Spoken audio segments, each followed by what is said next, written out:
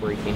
Okay. About 4:01 this afternoon, Lubbock Police Department received a call to 1017 East 29th Street, reference a civil disturbance. Upon arrival, discovered that a subject had been stabbed. Apparently a fight had broken out outside one of the apartments. During the course of the fight, one person was stabbed. That person's been transported to UMC with serious injuries, still alive at this point. It was 2 males that were involved. Age, name? Right now I don't have that information. We'll make sure we get next of kin notified before we put that out, but yeah, hope to have that to you soon. How's pretty serious. Apparently suffered more than one knife wound, so those are being evaluated right now at UMC. Appears that the two are just acquaintances, no blood relations or anything.